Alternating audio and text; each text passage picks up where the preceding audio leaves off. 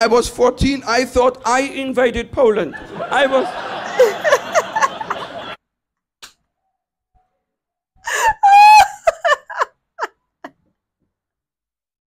Oh my God!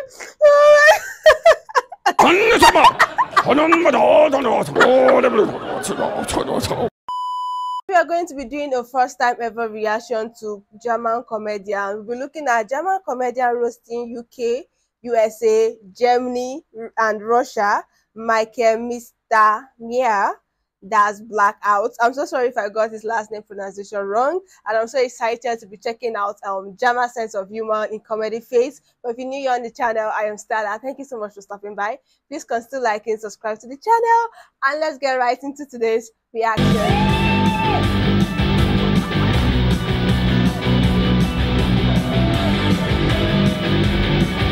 Some loud beats. Welcome to the show, that's Blackout.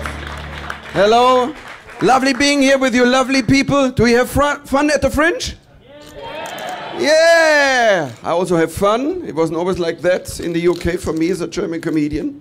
3 years ago it was quite different. I did my first ever gig in the UK, in London, in the Comedy Cafe in Shoreditch. I was booked into a mixed show, and the host, he got my name on a piece of paper on stage, and he read it aloud, and was like, ladies and gentlemen, next performer, a very, very special guest. Please, welcome on stage, Michael McIntyre. Yeah, it was like that. The crowd went mental. McIntyre. I knew Michael McIntyre as one of the most successful comedy stars in the UK. I was standing behind the curtain. Oh my God, McIntyre. German angst. Ever heard about it? I thought, what am I doing? What am I doing? Okay, do it like Michael McIntyre. Just walk up and down the stage. So, yeah, no, this was in my head. What was really happening was,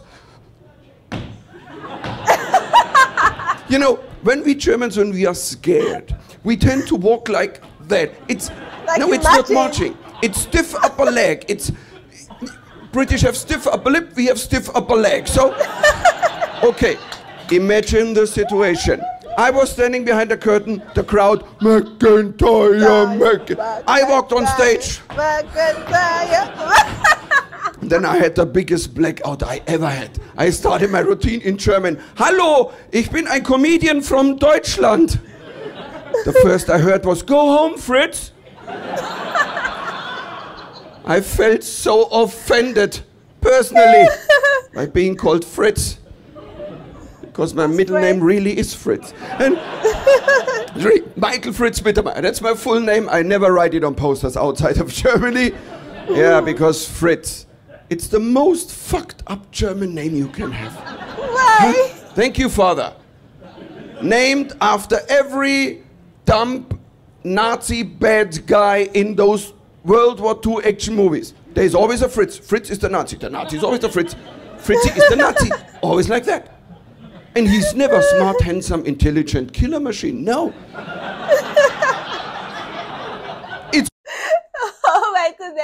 This is basically some name having some stereotype around it that if you actually bear, you just feel like, why am I being named this, or why is this my middle or last name? I get that. Oh, it's moron Fritz, a human blackout, the bratwurst on legs. And he is always guarding the Nazi fortress or the Nazi bunker. Why? He sees nothing. He hears nothing like Andrea Bocelli in SS. So, and I love those movies. Where Eagles Dare, for example. They always show them on Christmas. Where Eagles Dare, you remember? The plot. Richard Burton and Clint Eastwood and some cool allies, they want to break into a Nazi fortress in the Bavarian Alps and to rescue an American general. And guess who is standing guard? Yes, me. So, Fritz is here and just round the corner. Richard Burton and Clint Eastwood, they talk loudly. Hey, Clint! We're gonna rescue the general! They don't even try to whisper. Oh, Richard, we should be more quiet. There is a guard standing. This one has a handicap. Huh? He is a Fritz. And then they kill me every Christmas. Do they know it? You know, when I was a small boy, I remember I once asked my mother, Mutter, why do we Germans never win in those movies? Ask your grandpa, he lost the war. All these cliches, the Fritz cliché. Many British people here tonight here? Scots, British, English, yay! Why are you here? Didn't you learn at school? Germans have no sense of humor. Huh? You learn this in school. Write it on the black. Are you serious? Like, German has no sense of humor. I've been listening to, I think this is my first ever German comedy. Well, I've done a couple of reactions to Vocal Pispa, and I think just German memes. And to be honest, I find German humor so hilarious and very relatable. And I don't think German does not have sense of humor. They definitely do. But Germans have no sense of humor. At all? Yes, at all. At all. Here in the UK, German comedian, I'm an oxymoron. Huh? Oh. A funny German comedian would be like a Russian Human Rights Commission. Americans here tonight? It's nice. Yes, they point to some guy here. He's American here. Thank you, Judas. But you know what? I like Americans. But I tell you a story, a true story from 2003 when I was in New York. And I tell this story since 2003 in every live show I do because it explains so much about America. So I was in a New York bar and an American girl, she walked up to me and she asked me the following question. Hey, you German guy. Why are there so many different languages in Europe? How is he supposed to answer that? What to answer to such a highly extreme intelligent question? And I said, look, Tiffany. You want to know why there are so many different languages in Europe? Because we Germans lost the war. No, hey, don't applaud. You know what she answered to me? Oh, I'm so sorry for you guys. What? And you know all this uproar in the 60s and the 70s. A new awareness rose in German society. And in the 70s, I would say it was the beginning of the German guilt era. Because I was born in 1966. I'm part of the first post-war generation. When I came to school in 1972, they really overcompensated it by telling us everything about the Nazi history they never taught in the 50s, in the 60s. Every day we had, you guilty, you're guilty, you're guilty, you're guilty. I had a school subject called guilt.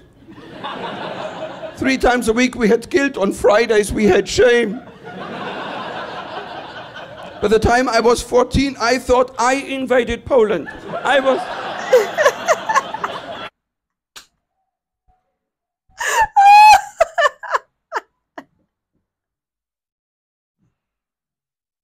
Oh my God! Oh my... That got to be the first line for me. He has been taught so much cute and so much German shame and German cute. At the point when he was 14, he think he invaded.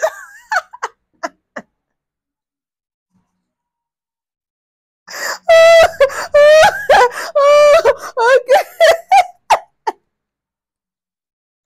Oh my goodness. Oh God. This is like it's making me laugh so bad. It's a true story. In schools and university later on in the 80s, they always told us, as a German, keep low profile when you go outside of Germany because, why? Yeah, because, you know, guilt. What did I do? That is actually serious. You know, I was a teenager. I was like, huh? And it was keep low profile, don't attract attention. Thank you, with this language I have. I was a teenager on Interrail, standing in Paris, asking for the main train station. Guten Tag, könnten Sie mir bitte sagen, wo der Hauptbahnhof ist? Everybody goes down on the floor, a German marching order to Russia. Hey, isn't it weird? We Germans criticize everyone for going to war. We didn't go to Iraq. We're like, don't go to Iraq. No, Russia, it's bad. But, you know, it's kind of, we can say to the Russians, don't shoot the Ukraine people with our weapons and tanks. That's not good. That's not good. Because we sell weapons to everyone. You don't know, Germany is the world's third biggest arms dealer. And Germany is the world's biggest tank builder and supplier. Wow. The whole world loves buying our tanks and weapons. Huh? My theory is everyone feels safer if we don't keep them. But we Germans, we always try to be politically correct. That's one of the stereotypes which is really true. We Germans, the correctness. We are born with this. The Germans, it's really correctness. It flows in our veins. It's ingrained in my brain. I cannot escape. And if, you know, being a German and a comedian, that's hard. Wow. Because as a comedian, I try to be funny. But as a German, I always try to give a correct answer. Correct answer. This combination can be tricky. 2003, when I landed in New York, JFK Airport, I was standing at US Immigration. By the way, never try to be funny at US Immigration.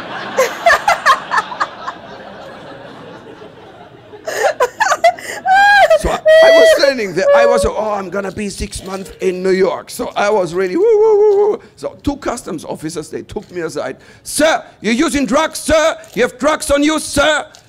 No, sir, no, I don't. I can tell by your eyes, huh? Look at your eyes. I answer correctly. I cannot look at my eyes because I would have to take them out, turn them around, but then they see empty holes. He was not amused. So he shouted at me, I can tell by your eyes, your pupils are small, you use cocaine. What? I should have just said no. But the correct inner comedian in me answered, sir, you know, cocaine makes pupils bigger. Only if you smoke pot, the pupils get small. He just put himself in trouble. You remember when a teacher wasn't even shouting anymore, just looking at you very, very seriously? Who do you think you are? Correctly, I said, I'm a comedian. Then why am I not laughing? I'm a German comedian. That was a good one. And you know, the correct German in me is always fighting with the Bavarian in me. Because I'm Bavarian, southern part of Germany. Yeah. We Bavarians, we're very rural people, very Catholic, fundamentalistic people. For us, Texas is a gay country. British people are impressed, really. You know, and we Bavarians, we are the guys with the lederhosen. It's not the Germans. In Bavaria, lederhosen would be like the kilt in Scotland, Scottish people. Because if you look at the kilt here in Scotland, all they have different patterns, the tartan patterns, and it's the same with our lederhosen. Every lederhosen has a different stitching. So I look at the lederhosen, I know this guy's from this village, from this area. So it's kind of a lederhosen in Bavaria, that's tradition.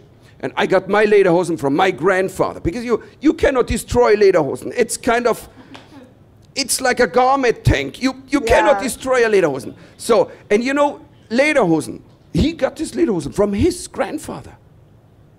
So lederhosen in Bavaria, they're passed on through generations.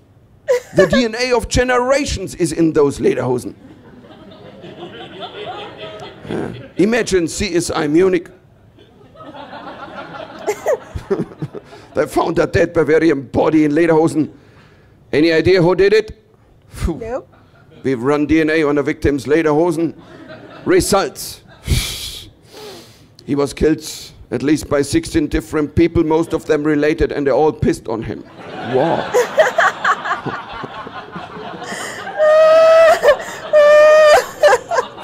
We Bavarians, sometimes we can be a bit rougher on the edges. No wonder we invented the first state-run mass blackout in history, Oktoberfest. Oh, Oktoberfest. Every year, 6.5 million people come to Munich, shoot their lights out. Huh? You know, that's my culture. It's not a tourist attraction. I remember when I was 6 years old, my grandmother took me to the Oktoberfest, first time. And for the first time in my life, I saw people from foreign countries. It was like, whoa, strangers were running up to me friendly. I thought, oh, it's a greeting ritual. Greeting rituals are important. They reflect a nation. Huh? Unlike Americans, they're always friendly, but they have a greeting disorder. Because every time when I get introduced to American people as a German, they always react the same, by shouting at me. Some German words they picked up somehow randomly. Oktoberfest, guten Tag, mein Fräulein, Blitzkrieg, du will ficken. Original line. And I always thought, okay, be prepared when the Americans come back. So I trained for years. And after years, I was ready. At the Oktoberfest, I walked up to a group of Americans. La, la, la, la, la, la, la. One of them turned to me. Hey, hello! We're from America! Mickey Mouse, 9/11, Hamburger, Guantanamo, yippee-ki-yay, motherfucker! You know the most polite greeting people on the planet? Japanese people. Yeah. Japanese people here tonight? Yeah, well. I love when you greet people. It's always, it's so respectful. It's this, konnichiwa. No, it's really, you feel so respected. It's not like, hello. You always, it's like you're so interested in everything. But you can say what you want. I'm from Germany. I have sex with dogs. Same reaction. Are you alone here? Oh, she's so alone, yes. No. She's alone with Scottish friends, I would say. Because normally Japanese people never walk alone. Did you ever see a Japanese tourist running around alone? Never, never. They always come in groups, and even the groups come in groups. And you know, and the big group is not coming alone. In front of the big group, there is always a guide with a flag, and they all look flag, follow.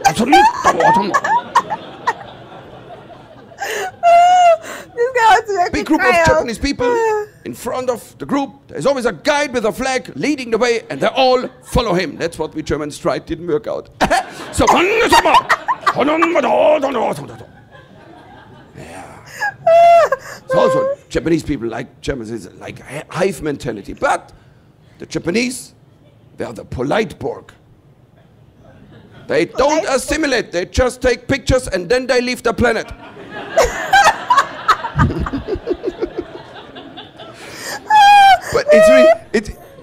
But it's so funny to see when at the Oktoberfest, a group of Japanese and a guy with a flag, and they all do everything what he's doing. The flag master going to the left. You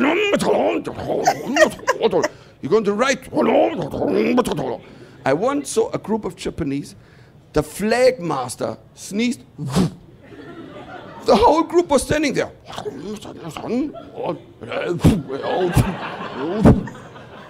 A few years ago, my wife and I, we were at the Ayers Rock in Australia. There is a small airport nearby, 2 gates. On the left gate, we waited for our flight to Sydney. On the right, at the right gate, a big group of Japanese people, and they went to their plane, and the plane took off. So, a few minutes later, one of them came back from the toilet. Too late. They had forgotten him. And I will never forget the look on his face when he came out of the toilet. That's no flag. You know, We Germans, when we're scared, we tend to walk like that. Japanese people, when they're scared, they're more like. Oh my goodness!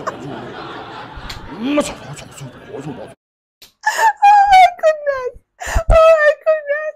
Who is this guy? You guys, who is this guy? Oh my god! It's so hilarious! Oh, I can't breathe. Okay. So he was circling around. Then our flight was announced. We were boarding, and he was following me. Okay, might have been because from a handkerchief I've made a little flag. I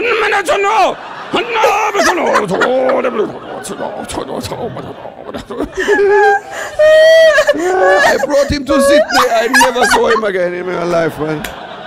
Yeah. I know, drunk decorating. It's a bachelor in British University.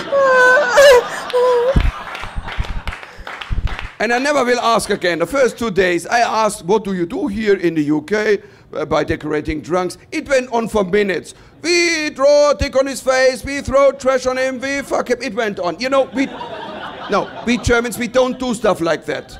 We are scientists. I'll tell you a science story. I was 18, 19. I was abducted by aliens after eclipsing on Bavarian beer. Okay, I really blacked out. So my friends thought, okay, let's do an experiment in 3 phases. So, phase 1, they smeared mustard on my glasses. Phase 2, they unscrewed the light bulb in the toilet so it would stay dark. Phase 3, they opened up my zipper and put a bratwurst inside. What a sophisticated setup. What groundbreaking, pioneering results were they expecting? As follows. Michael wakes up.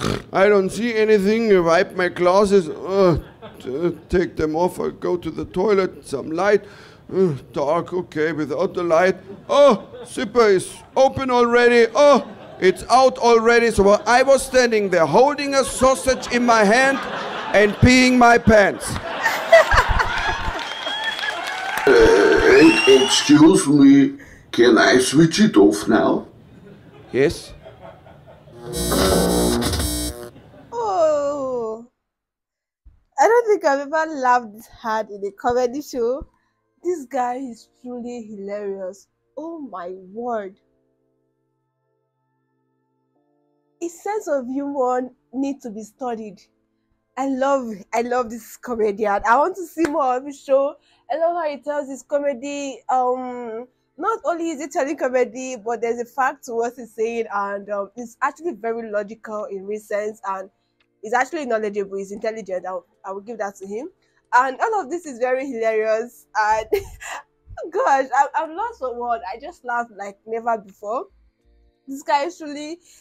It's really hilarious. It cracked me up big time. And do you think all of these things he's saying in this comedy are actually accurate? Because it was roasting the USA, Russia, Germany itself, and the UK. Do you think, and the Japanese as well, do you think these facts here are actually correct? I know these are for comedy reference, but this was actually very hilarious. Let me know your thoughts about this one. And do not forget to like, subscribe to my channel. I love you guys. I'll see you guys on my next one. Bye.